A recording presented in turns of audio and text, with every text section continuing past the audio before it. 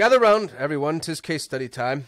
I was going through a list of our highest performing e-commerce clients, and this is anecdotal, but 4 out of 5 of them have dog ugly websites.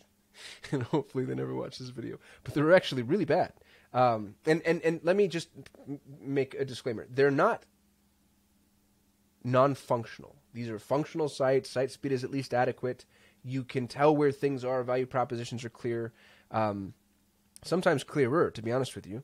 And that speaks to why I think that this actually might be a good thing. But aesthetically, the design is not great. And in 80% of these cases, it's actually, I would call them ugly websites. They're ugly sites. And yet they're among our highest performing. Now, correlation isn't causation. I'm the first one to admit that. But I do think there's something there. I think there's something, and I've been thinking a little bit about this. I'm going to traverse a couple of levels of analysis. The first one is just this, the user psychology. I can see in some of these sites, 2 of them are pretty niche. One of them is agrarian products, and the other one is medical devices. And both of them, again, are not good-looking websites. And they're in an industry where their competitors have, at least some of the competitors, have more aesthetically pleasing websites.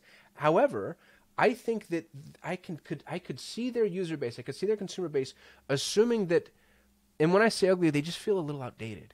But assuming that an outdated website means a couple of things. It means you've been around for a while, number one. Number two, it might actually indicate a lack of sophistication.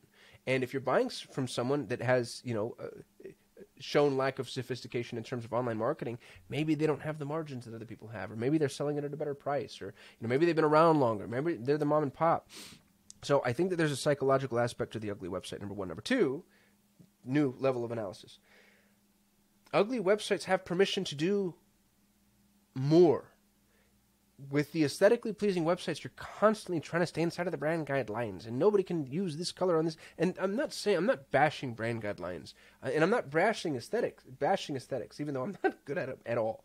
But, like the isolation effect, for instance, with a very clear call to action, or really highlighting the value proposition, or making the descriptions of products ultra clear. Like on an aesthetically pleasing website, you have to find a way to do that and stay with the whole feng shui thing of the website. And with ugly websites, it's like, bam, this is where it works the best. This is where we're putting it. And where I can't, for obvious reasons, expose my clients' ugly websites to you, I would encourage you to go look at some of the higher performing e-commerce websites. And by the way, I think Amazon fits in this category. I think Amazon is ugly. I think Walmart.com is ugly.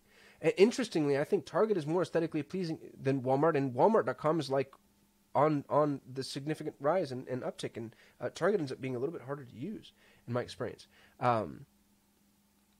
Ugly e-commerce might be the way to go. And I'm looking at this, and I'm like, am I the only one that's kind of figured this out? And so I just Googled, do ugly websites convert better? And I ended up on this great blog, The Daily Egg. Is this Neil Patel's thing? I bet you it is. Crazy Egg is Neil Patel. But here's somebody talking about, Dale. Dale here is talking about why ugly websites convert better in some cases. I'm going to include a link to this blog because he cites, what is this? Craigslist, obviously, DMOZ, Wise Geek, Drudge Report. I think these are really good examples.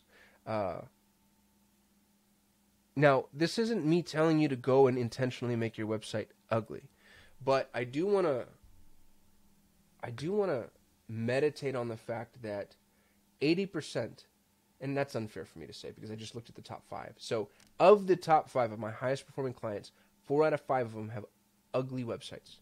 Websites that you would look at and they're definitely not going to win any awards, and they feel like a little outdated or not aesthetically pleasing, or it's not like a graphic designer watching every little thing.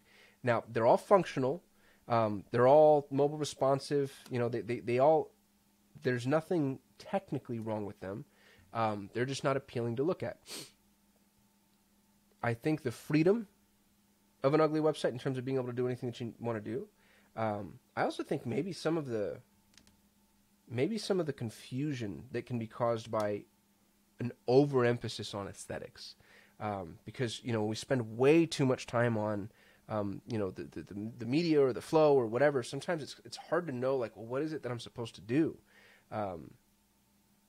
I think that an ugly website frees you up. So I'm not telling you to go out there and build an ugly website to build an ugly website. But what I am telling you is I've got the data to show that function exceeds form 80% of the time, which I think it's a fair statement. I'd love if somebody wants to challenge me on that. I know there's a bunch of these StoryBrand people out there that are like shooting pellets at my face right now or something. Would love to hear the dissenting view, but right now that's where I live, and I'm sticking to it. I appreciate you watching. I'll see you tomorrow. Thank you so much for watching. If you enjoyed the video, please give us a thumbs up. That lets YouTube know we actually know what we're doing. We shoot a video every single day, so if you want to be notified, hit that subscribe button. And if you have any input, don't hesitate to hit us up in the comments. We'd love to hear from you. We get very little human interaction. Thanks for supporting our channel, and hopefully I'll see you tomorrow.